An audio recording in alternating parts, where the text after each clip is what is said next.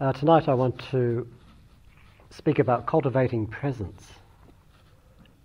Any kind of Buddhist meditation is based on the teachings of the Buddha. And the teachings of the Buddha are recorded in Pali Sutta, or in Sanskrit Sutra. These are the memorized discourses.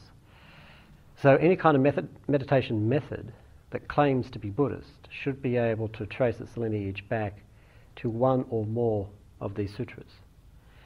And there are two sutras in particular in which the Buddha speaks about meditation. Well, he speaks about meditation a lot, but there are two sutras specifically on meditation which are quite central. One is Anapanasati Sutta, the discourse on in and out breathing, and the other is Satipatthanas Sutta, the discourse on the applications of mindfulness. And it's this second one which is the basis for what we're doing. So this morning when we talked about mindfulness and clear understanding, I read out a section from the sutra. Here, I'd just like to have a quick look at the opening and the closing sections of the Satipatthana Sutta, just to get a sense of what the project is about. The discourse begins, "This is how I heard it. Once the Blessed One was living among the Kurus at the market town of Kammasadhamma. The Blessed One addressed the bhikkhus. Bhikkhus, Bhante, they replied. The Blessed One said, this way, the four domains of mindfulness, is for the one purpose of purifying beings, overcoming sorrow and lamentation, destroying pain and grief, attaining the right path, and realizing nibbana. What are the four? Here a bhikkhu, surrendering desire and grief for the world, lives contemplating body as body, ardent, mindful, and clearly understanding. Surrendering desire and grief for the world, he lives contemplating feeling as feeling, ardent, mindful, and clearly understanding.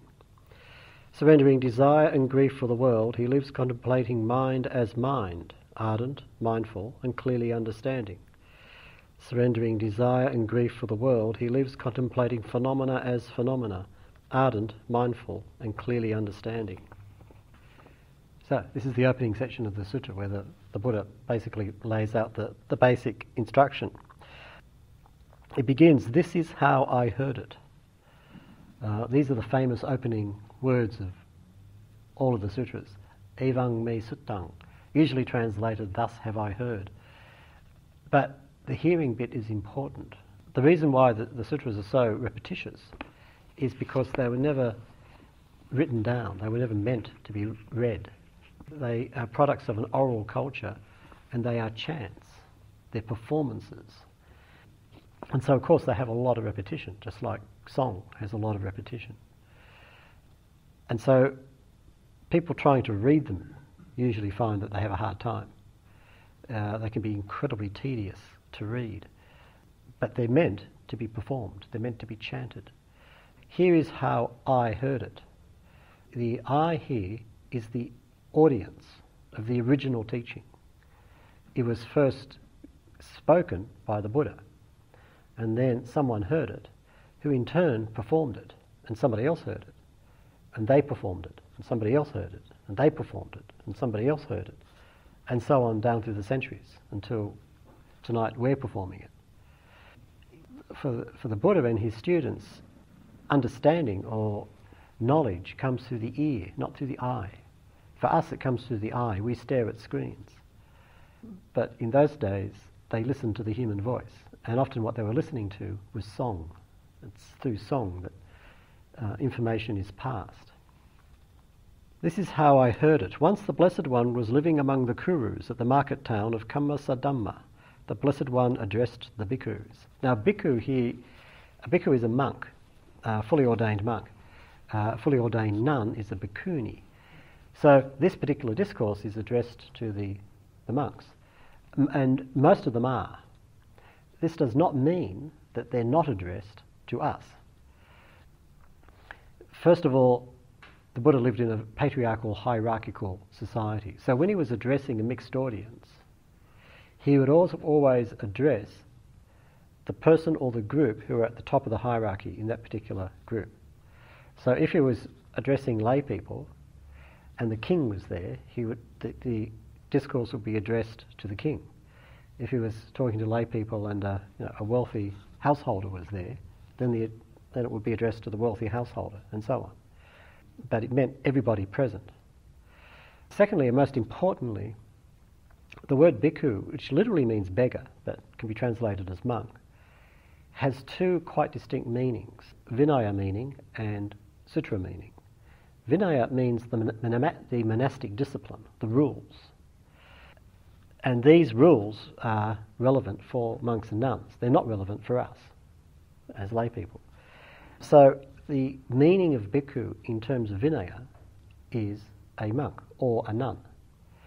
But in Sutra, the meaning of bhikkhu or bhikkhuni is any serious practitioner. So anyone genuinely committed to the practice is a bhikkhu or a bhikkhuni in Sutra meaning. So this, by bhikkhu here, really the Buddha is saying practitioners, all practitioners, ordained, not ordained, male, female, everybody. So this discourse is addressed to us. And he says, this way, the four domains of mindfulness is for the one purpose of purifying beings, overcoming sorrow and lamentation, destroying pain and grief, attaining the right path, and realizing nibbana. He begins with purpose. This is for the one purpose. This way is for the one purpose. And he lays out a series of graded developments from the purification of the mind through to nibbana, or in Sanskrit nirvana, which is the ultimate goal of Buddhist practice. And this expression, this way is for the one purpose. In Pali, the term is ayang ekkayano maggo. This ayang, maggo, path, which is ekkayana. Ekkayana means literally one direction. So it's variously translated. You could translate it this way, this path has one direction. It's heading this way, towards nibbana. Or you could translate it in terms of purpose. It's for the single purpose, the one purpose of the liberation of the mind, of the heart. So the Buddha is quite explicit about what this is for. It's for the liberation of the heart. It's for attaining what he called nibbana, or in Sanskrit nirvana. But it's interesting that he begins with purpose, because that's where we all begin. I'm endlessly fascinated by the question, why, when I turn up to teach a retreat, there are people here who want to do it. I mean, what are you doing here? What is it you want? We all want something. We came here because there's something that we want. We have some purpose in mind. What is that purpose? What is it? What brings us here? What are we after? And this is really important because it is what brings us here. It is what gets us engaged with this rather bizarre activity. And it's an unusual activity. There's not so many people in Perth this weekend sitting on cushions contemplating their navels. It's a minority activity. So what is our purpose? And people have different purposes. It's not that there's one purpose. There's maybe as many purposes as there are people. Broadly speaking, in this culture, I think most people begin a meditation practice because for reasons of physical or mental health. Meditation has now been scientifically proved to be good for us. And the charts are on the wall and the studies are in, and there's no doubt about it. And so often this is what draws people in, particularly emotional well-being is a preoccupation with the Australian middle class, who are the people who turn up here. So not many people come to a meditation retreat because they actually want to get enlightened. probably, I suspect, a minority of people sitting in this room are sitting in this room because they actually seriously want to get enlightened, whatever that means. And the other problem is, of course, we actually don't know what that means. I mean, we've got some ideas, but they're just ideas. Purpose or motivation is quite interesting. But all of us are motivated enough to start moving along a path in a certain direction. And it's this direction, I think, which is the most important aspect. This practice takes us somewhere. And we don't actually know where, because we're not there yet. But it's taking us somewhere.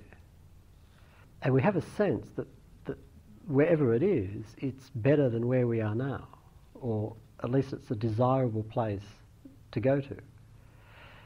We have a sense of direction and movement.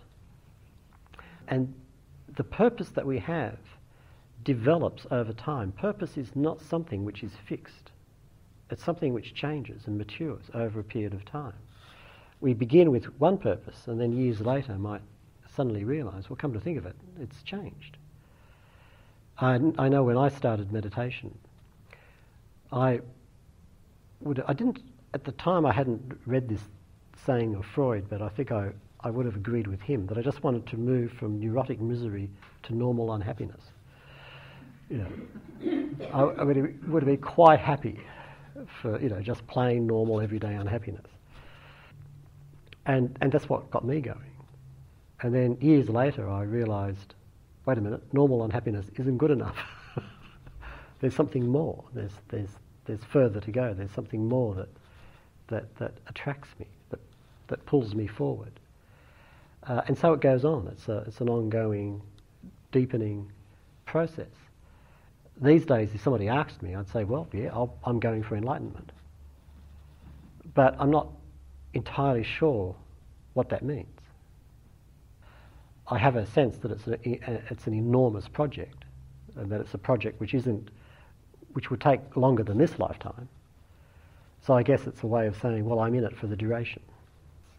There's this ongoing development, and I can see that it has endless possibilities, and I just want to keep going with it to see where it goes.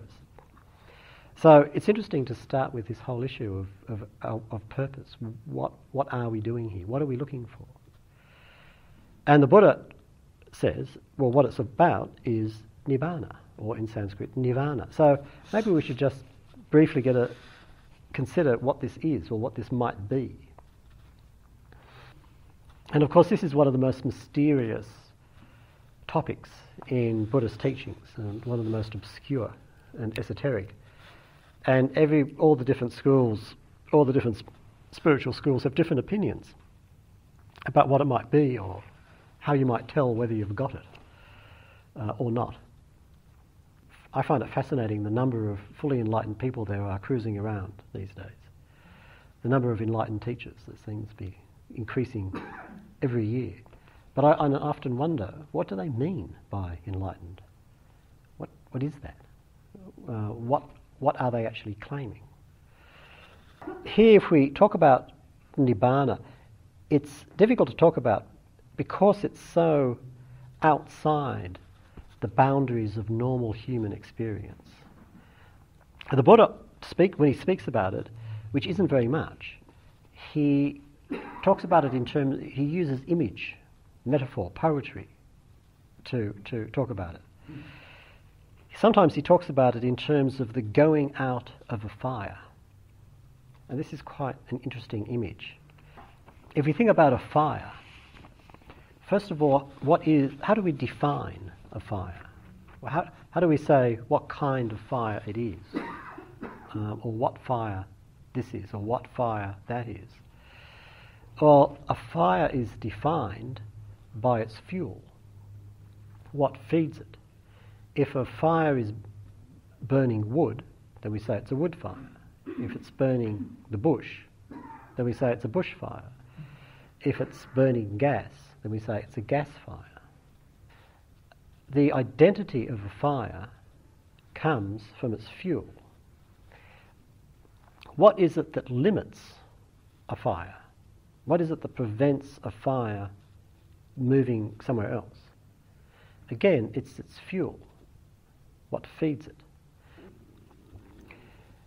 A fire is limited by its fuel. It can't go somewhere where there's no fuel. What does a fire cling to? When you strike a match and look at the flame, it's like the flame is dancing away, but it's like it's holding on to the match, clinging to it for dear life, which it is, because when there's no more match, there's no more fire. The Buddha talks about the relationship between fire and fuel, and in Pali, of course, there's a pun which we miss in English. In Pali, the word for fuel is upadana, and the word for clinging or attachment is upadana. If you listen to Buddhist teachings for any length of time, you hear about clinging and attachment as being a no-no. It's not good to cling, it's not good to be attached. And we have to get rid of our attachments and so on and so forth. The basic image that the Buddha is putting out here is an attachment or a clinging is something which feeds a process. What it feeds a fire. Now a fire is hot and restless. A fire is always moving and it's burning. And the Buddha is saying, we are on fire. We are burning. We're hot with fears, desires, frustrations, ambitions, and so on and so forth. So we're burning up, and we're restless, never still, always moving, trying to, grabbing this, pushing away that, trying to organise the other, and so on and so forth. When we come in to start meditating, sit down and be still. And we find it's incredibly difficult because we're not still. Even if the body is still inside, there's a lot of agitation going on, which is why the mind can't settle down. The mind is on fire. It's burning. We are burning. But a fire burns only as long as there's fuel, something to feed it. The fuel that feeds our fires is attachment or clinging. Now, clinging has two sides to it. When the Buddha talks about desire, he always obviously includes the shadow of desire, which is aversion. If I want this, I don't want that. If there's one, there's the other. If there's an aversion, there's a desire. If there's a desire, there's an aversion. If I want it to be warm, I don't like the cold. If I want it to be cooler, I don't want the heat. If there's one, there's the other. So desire has a very broad meaning. It's the way that we are pushed around by what we like and dislike, what we want and don't want. As long as we're being pushed around like this, then we are restless and hot. And this fire is being fed by these attachments. Also, we are defined by our attachments. We are what we cling to. I have a certain fixed view of who I am, which revolves around what I like and what I don't like. I like a certain lifestyle, which is why I do this job.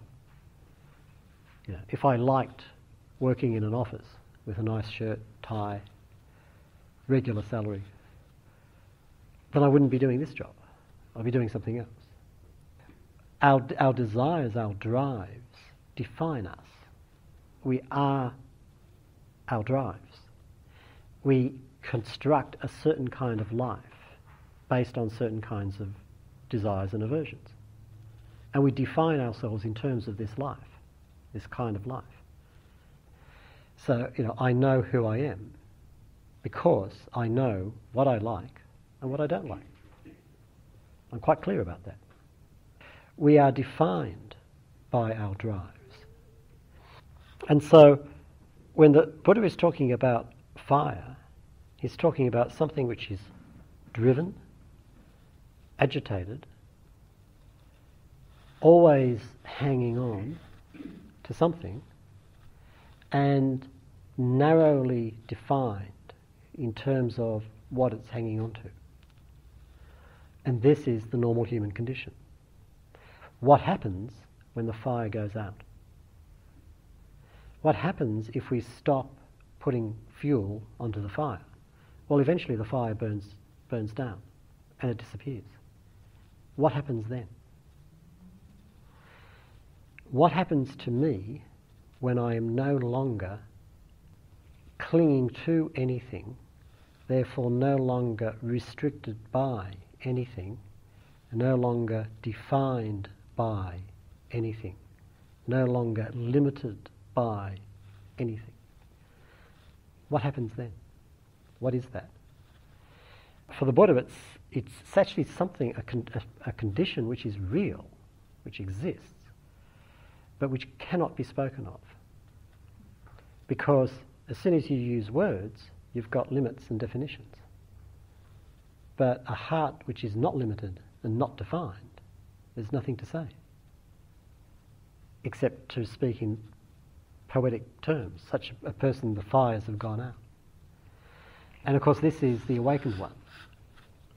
Awakened beings, they are people for whom the fires have gone out. And so there's nothing at all that they're restricted by, and therefore nothing by which you can define them. And of course this is a process. A fire can be raging. If we stop putting the fuel on, it starts to die down. It's still there, but it's dying down. When we do this practice, and what we come up against when we practice are our fires, our internal fires burning. If we stop putting fuel on those fires, they start to burn down. They start to cool down. So the practice itself is a cooling down process. We learn simply to note, simply to be aware of these disturbances and obsessions, rather than identifying with them, and in identifying with them, tossing on more fuel. So a lot of the basic work that we're doing in this retreat has to do with cooling down. And it's a process. It goes on. It has a beginning and it just gets deeper and deeper and deeper. Gradually we cool down. The ultimate goal is for the fire to go out completely. But anywhere along this path, the fire is reducing. It is cooling. And we can tell in our lives, it's obvious, that this is what's happening.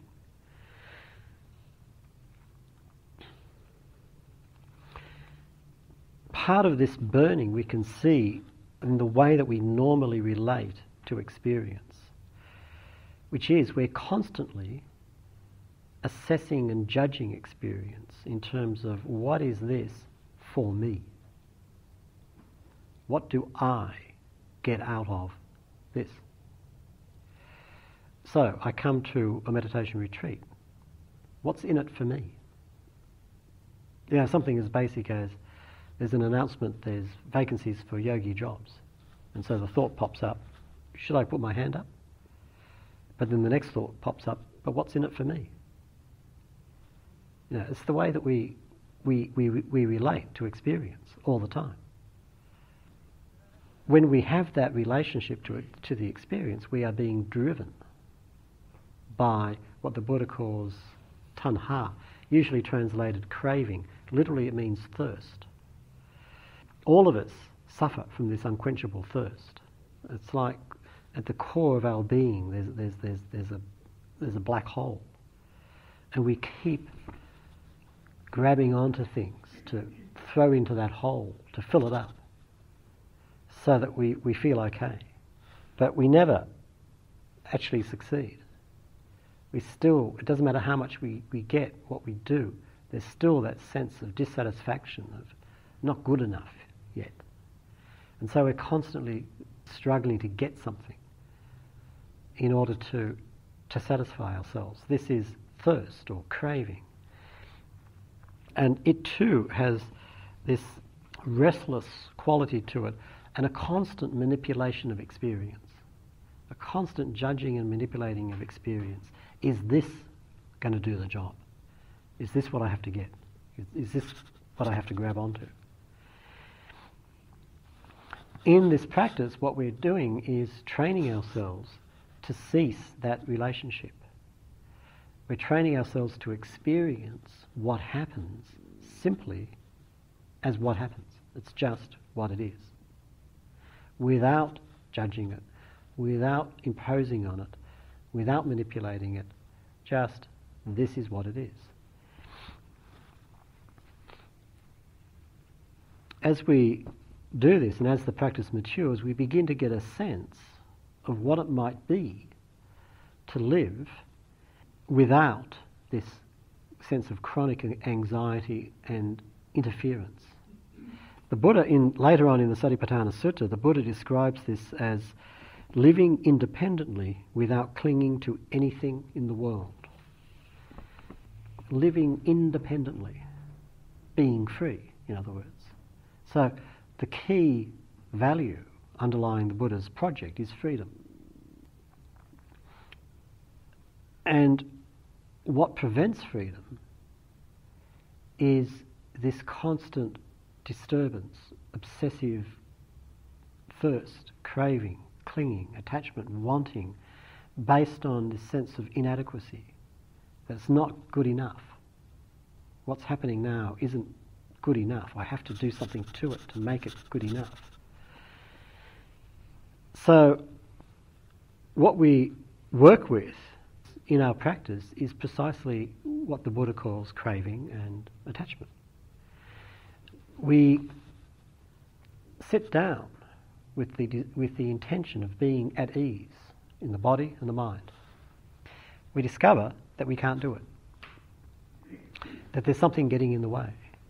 It's the fires, they're burning. And the fires burn in the form of our distracting thoughts, stories, aversions, obsessions, projects, desires, and so on. All the stuff that keeps bubbling up that prevents us from being at ease with this situation right now. And when we look closely, we can see that underneath that there's this sense of driven want that drives the whole thing. And this is tanha, craving or thirst. If we simply watch this whole process, if we don't react but simply be present to it, in that moment of presence when we're not chasing anything and we're not pushing anything away, in that moment we are not throwing fuel onto the fire. The fire is burning, but it's burning itself out. And when the fire dies down, what emerges is nibbana. And it's a natural process.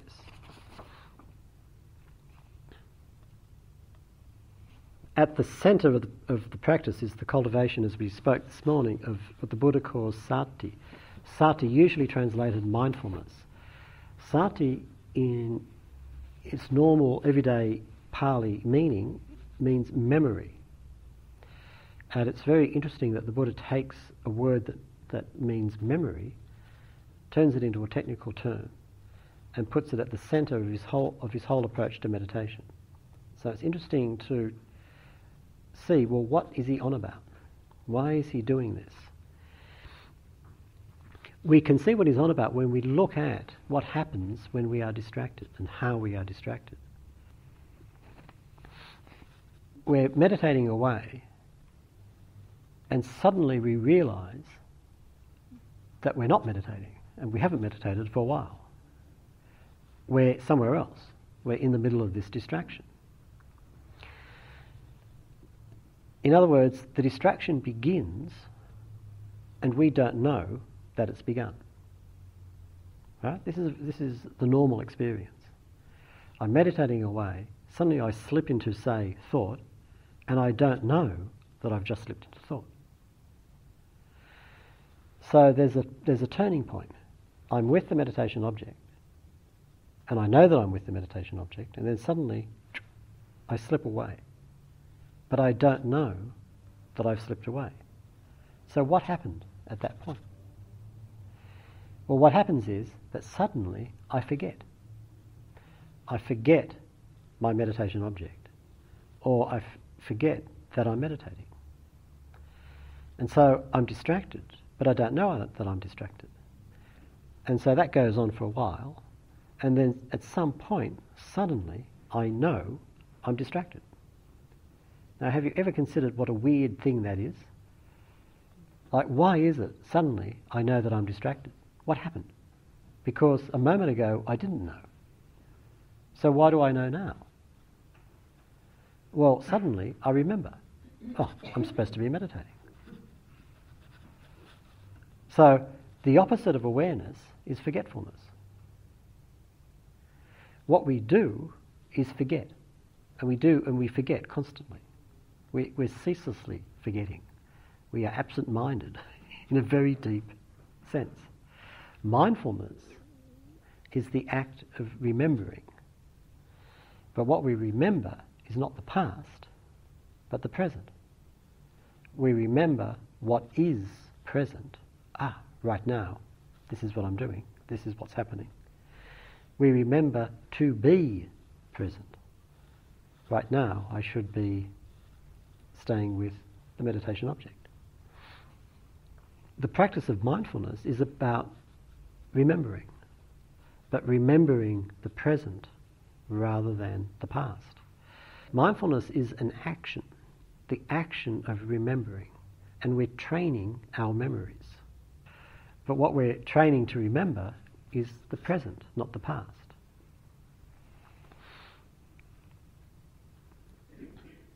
Again, we get back to this really basic thing of learning to stay present, the activity, the action of staying present with whatever is going on. The method helps. I remember years ago doing a retreat with Christopher Titmuss in India. And he said, I can sum up the entire instructions for the retreat in 2 words. Be aware. And then he added, but of course, if that's all I said, you wouldn't be very satisfied. And of course we wouldn't be. So, what? Be aware of what? How? What do you mean? What do I do here? You know, so we need to fill in the gaps. So you get methods and techniques and technical tricks, and you know, if that happens, try this, and blah-de, blah-de, blah-de, and so on it goes.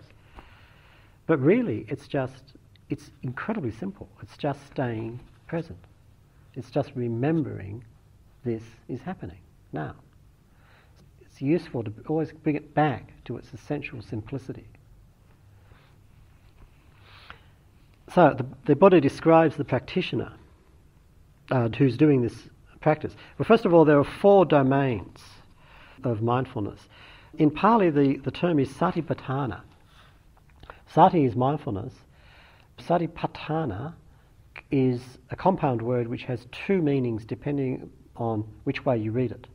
And it's meant to be read in both ways. The Buddha played with words, and he exploited ambiguities. In Pali you have Satipatthana, and it could be either Satipatthana or Satiuppatthana. Both work. If it's Satipatthana, it refers to the domains or the foundations of mindfulness. It refers to what we are mindful of.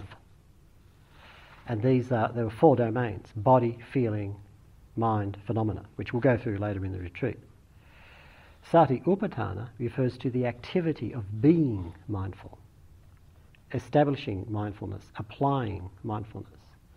And it's applied in 4 ways: the contemplation of the body, the contemplation of feeling, the contemplation of the mind, contemplation of phenomena. Here I translate it as the domains, and often you see it, the foundations of mindfulness, and it's translating what to be mindful of. But these 4 domains are basically code for all experience, everything.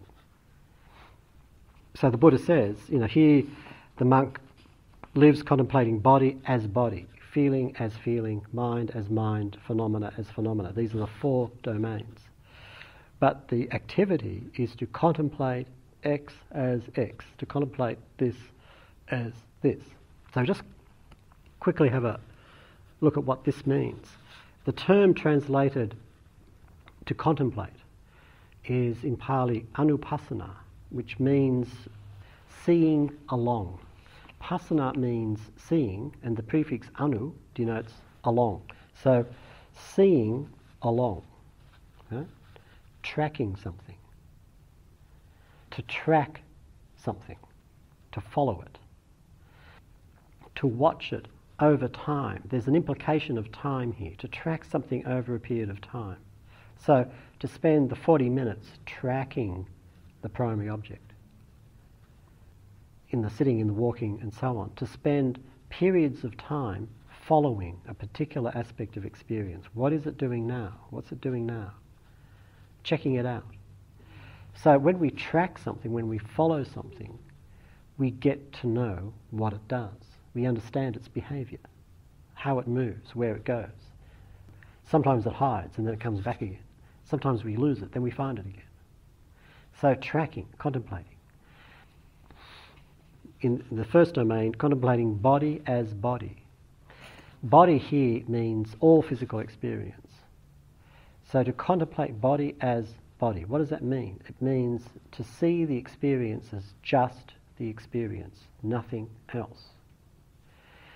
Contemplating body as body. I notice that there's a strong sensation in my ankle. What would it mean to not contemplate body as body? It would be, there's a painful sensation there. Oh my God, it hurts. Good Lord, this is terrible. I've got to sit here for another 30 minutes. What if I injure myself? But I'm not supposed to move. It would be embarrassing if I moved. Everybody would know if I moved. But I have to move.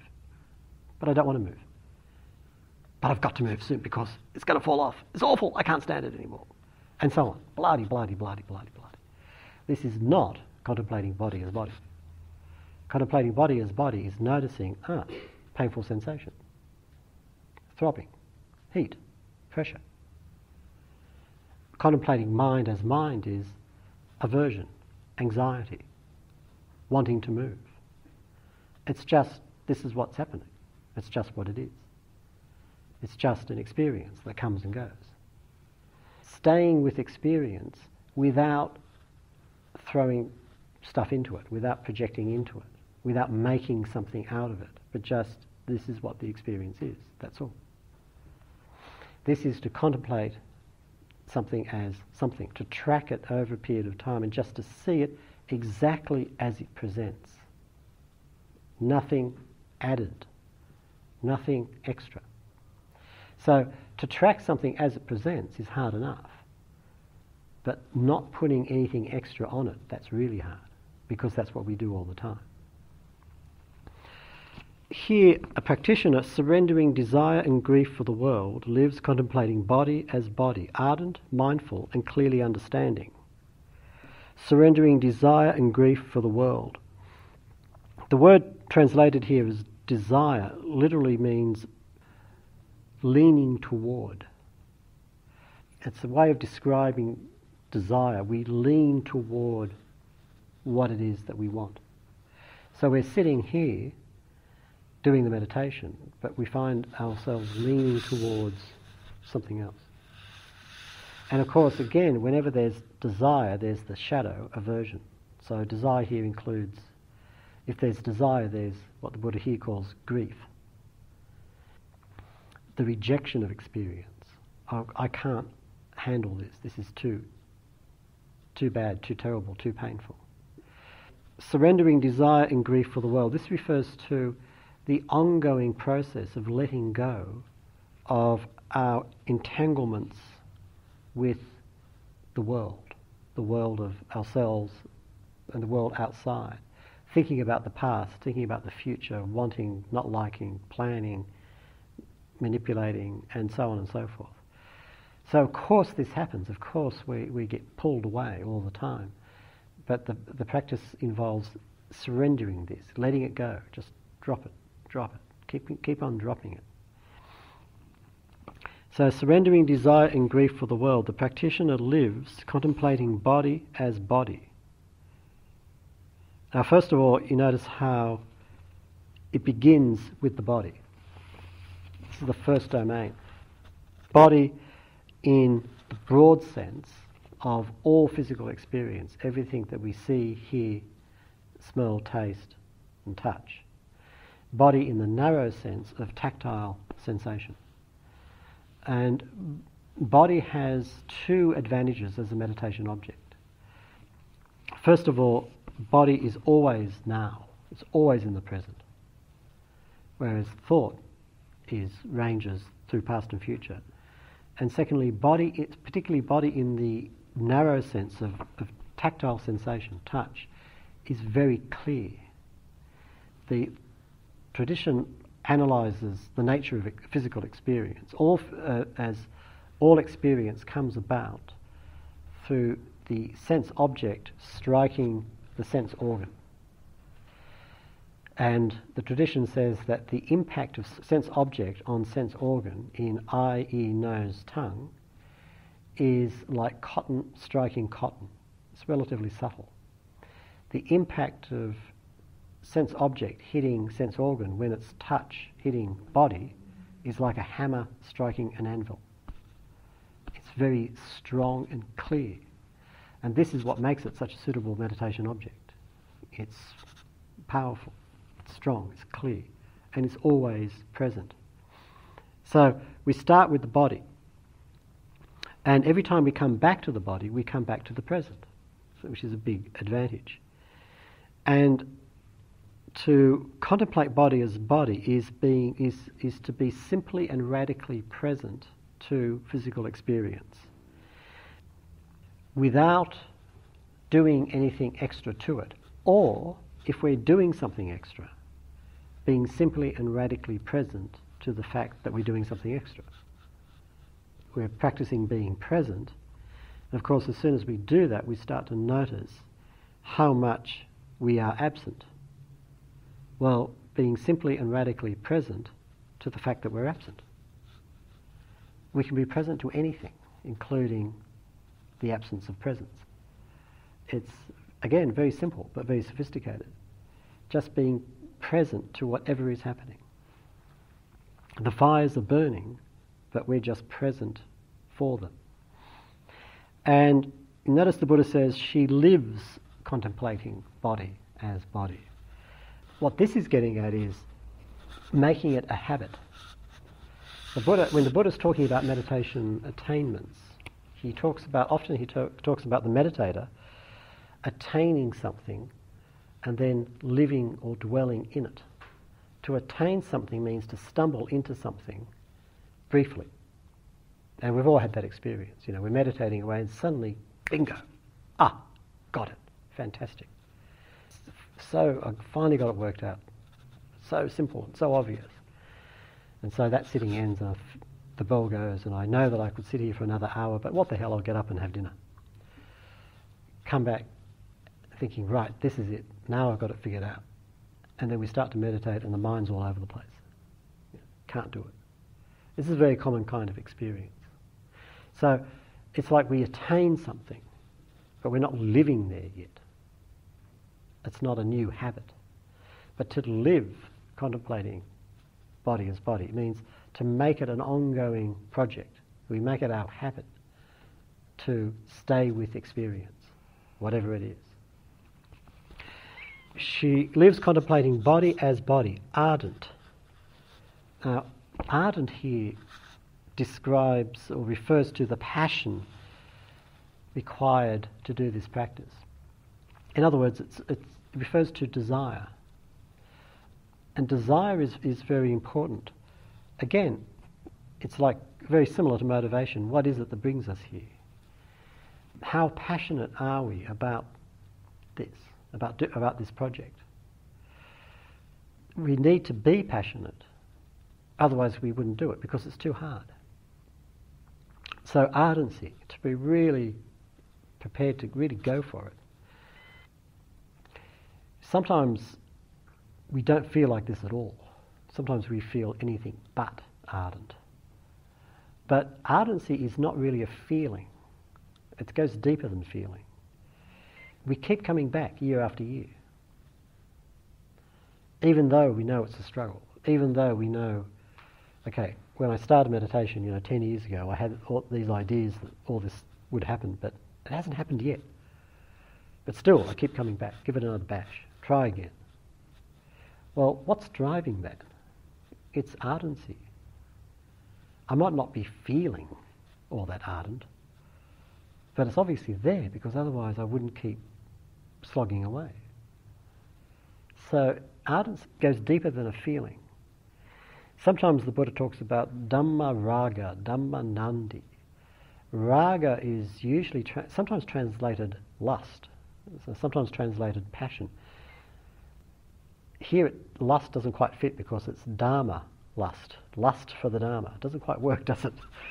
But passion for the Dharma. The Dharma here means that which is true, that which is real, that which is ultimately valuable. To have a passion for that. And Nandi means delight. Delight is the satisfaction that comes from experiencing it. Passion for what is real, what is true, and delight in it when we get there, when we touch upon that. We might do a retreat, for example, and have moments when we feel whatever this is, whatever this experience is, at least it's real. It's not just the usual superficial bloody. It's this. At least it's real, and there's a delight in that. It might be incredibly simple. It might be just sitting on a seat in the garden looking at the tree, or just walking down a corridor. But really just walking down a corridor, and there's a delight in it. This is Dhammanandi, the delight in the Dharma. And it's this passion and delight which takes us along this path, the satisfaction that comes from doing this. So she lives contemplating body as body, ardent, mindful and clearly understanding. And we talked this morning about mindfulness and clear understanding. Mindfulness essentially is presence. Clear understanding is the intelligence associated with presence.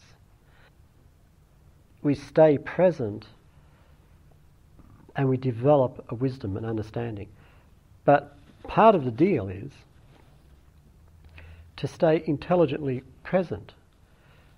It involves bringing intelligence to our practice of presence. So learning how to do it, in other words. It's important that we don't just, as meditation students, don't simply faithfully and loyally obey orders.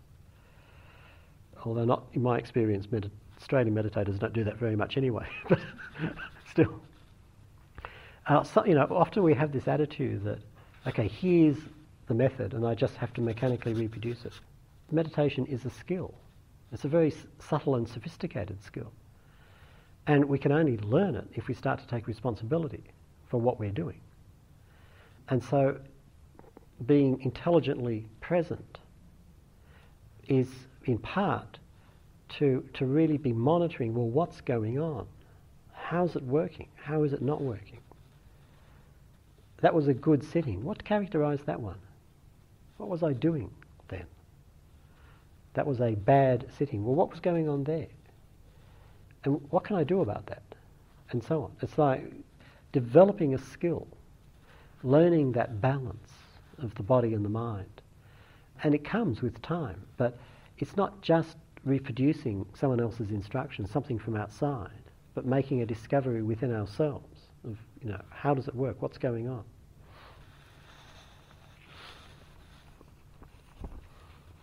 So this is the Buddha's opening instructions in the discourse. And then he ends the discourse. The sutra goes on for quite a while, and we won't get through it in 1 week. But I just want to skip to the end because I find it quite interesting. One of the questions that often arises among the meditators is, how long does it take? It's a very pragmatic question. After all, I'm quite busy. I've managed to get a week off work, which is quite an accomplishment. And I'm in a hurry, thank you very much. I haven't got time to waste. I'm not going to retire into a monastery and spend the next 30 years doing this. I want results, and I want them reasonably quickly. After all, I've given up the opportunity to go to an enlightenment weekend. I'm spending a whole week here. So how long does it take? When do I get the result? And the Buddha rarely, very, very rarely, addresses this kind of issue. But in Satipatthana Sutta, he does, at the end of it. He raises the question and answers it. So I'd just like to go through his answer to this question. He says, truly, whoever practices these 4 domains of mindfulness like this for 7 years can expect one of 2 results, either perfect insight here and now, or if a touch of clinging remains, the state of non-return. Perfect insight here and now means full enlightenment, or if a touch of clinging remains, that's the state of non-return, that's the 3rd stage of enlightenment. So it only takes 7 years. And then he says, forget about 7 years. Whoever practices these 4 domains of mindfulness like this for 6 years can expect one of 2 results, either perfect insight here and now, or if a touch of clinging remains, the state of non-return. Forget about 6 years. Whoever practices these 4 domains of mindfulness like this for 5 years, 4 years, 3 years, 2 years, 1 year, can expect one of 2 results, either perfect insight here and now, or if a touch of clinging remains, the state of non-return. Forget about 1 year. Whoever practices these 4 domains of mindfulness like this for 7 months, 6 months, 5 months, 2 weeks, can expect one of 2 results, either perfect insight here and now, or if a touch of clinging remains, the state of non-return. Forget about 2 weeks. Whoever practices these 4 domains of mindfulness like this for 7 days can expect one of 2 results, either perfect insight here and now, or if a touch of clinging remains, the state of non-return. This is why it is said, this way, the 4 domains of mindfulness, is for the one purpose of purifying beings, overcoming sorrow and lamentation, destroying pain and grief, attaining the right path, and realizing nibbana. So the Buddha begins the bidding at 7 years and then progressively reduces it to 7 days. And you get the feeling that he could have kept going down. The number 7 is very interesting. It's symbolic of completion. 7 indicates a complete cycle. You notice how he goes from 7 years down to 1 year and then begins at 7 months, not 11 months, which you would expect. Because again, 7, it's a complete cycle. So a complete cycle of years, a complete cycle of months, a complete cycle of days. But you get the sense that he could have gone from 7 days down to 7 minutes, and from 7 minutes down to 7 seconds. Whoever practices these 4 domains of mindfulness like this for 7 seconds. Is there anyone here who can guarantee they've been continuously mindful for 7 seconds with no break? It's quite a powerful experience if you can do it for 7 seconds. Much less for 7 minutes, much less for 7 hours, much less 7 days. It's extraordinarily powerful. But getting back to the question of time, I think what the Buddha is saying here is that time is not the issue. We think in terms of time. We calculate in terms of time. And we miss the point. It's not a question of time. It's a question of intimacy, of being intimate with the experience as it is right now. Time is just a concept that we project onto experience in order to separate ourselves from intimacy. When I'm sitting here thinking of the clock, am I intimate with the experience? No. When I'm intimate with the experience, do I have any conception of how long this is lasting? No, I don't. I'm just with it. It's not a question of time. It's a question of intimacy. It's a question of being intimate with this experience right now. It's very easy to say, but it's very difficult to do. It's astonishing how much energy we spend resisting what's going on right now. But when we get a taste of it, when we get a taste of what it means to be intimate with present experience, that's when we get that nandi, that delight. And we recognize that this is something worth developing. This is something worth cultivating. And we realize, of course, that what we are present to is not the issue. What's important is presence. We use the method, we train ourselves to be present to certain aspects of experience, the breathing, the walking, and so on. But fundamentally, that's not what it's about. What it's about is simply being present to whatever is happening right now. Okay, and that's more than enough for tonight. So thank you.